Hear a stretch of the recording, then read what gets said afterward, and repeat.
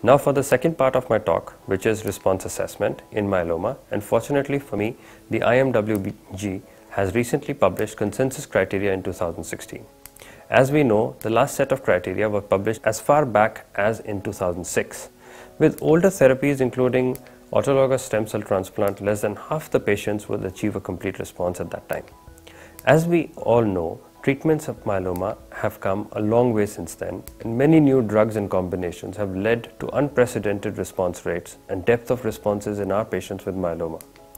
Consequently, new methods were urgently required to detect and quantify the level of minimal residual disease beyond the detection of the present clinical response criteria, and the definition of disease response needs to be revised for it to remain relevant in the current treatment scenario.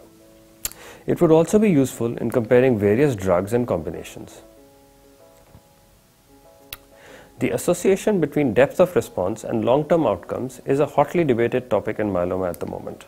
The relationship between CR and progression-free survival or time to progression has been more consistent than the relationship between CR and overall survival.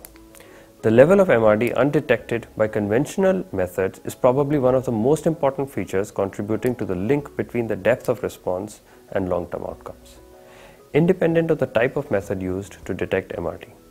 Nevertheless, a meta-analysis published in 2007 reported a significant correlation between achievement of CR and improved overall survival. We now have increasingly sensitive methods for the evaluation of bone marrow aspirates, including multicolor flow cytometry and next-generation sequencing, in an effort to increase the sensitivity with which we could detect the myeloma cells.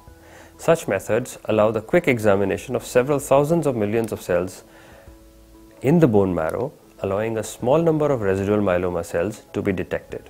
Both these techniques have been incorporated in the newer criteria to define disease response, which is deeper than the current response of criteria to complete response. The cutoff for these techniques has been set at 1 in 100,000 myeloma cells out of the total nucleated cells counted. This is the table to response criteria published by the International Myeloma Working Group, and it has been divided into the standard response criteria that we have been using and have been using all these years versus the newer response criteria.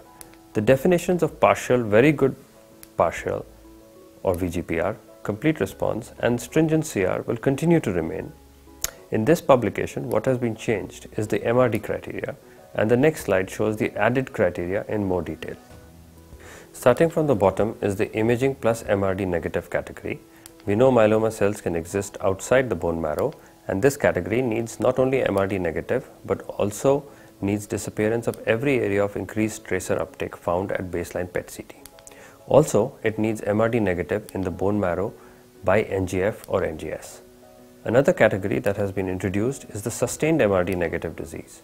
To be in this category, you not only have to have MRD negative by NGS or NGF, but also have this confirmed a minimum of 1 year apart. Subsequent evaluations are also allowed, but have to specify the duration of negativity.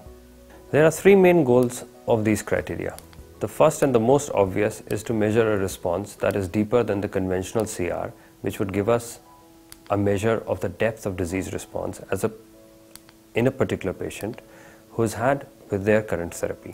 Secondly, these criteria are aimed to be used as surrogate endpoints for clinical trials. What happens at the moment is that these trials would use progression-free survival or overall survival as their endpoint to assess various drugs and their combinations.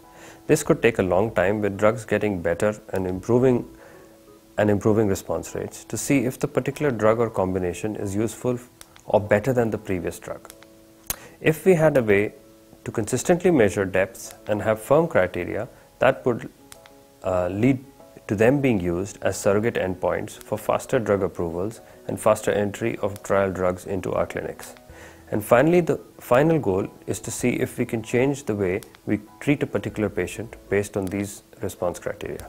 If our patient has had a deeper response based on MRD, we are going to stop therapy, reduce therapy, or continue in the same way. Are we heading towards a more individualized approach based on these criteria? To conclude, the diagnostic criteria and treatment indications for multiple myeloma is an evolving area of medicine, and lately we've been treating myeloma earlier and aiming for much more deeper and meaningful responses. Our search for a cure, though, continues. Thank you.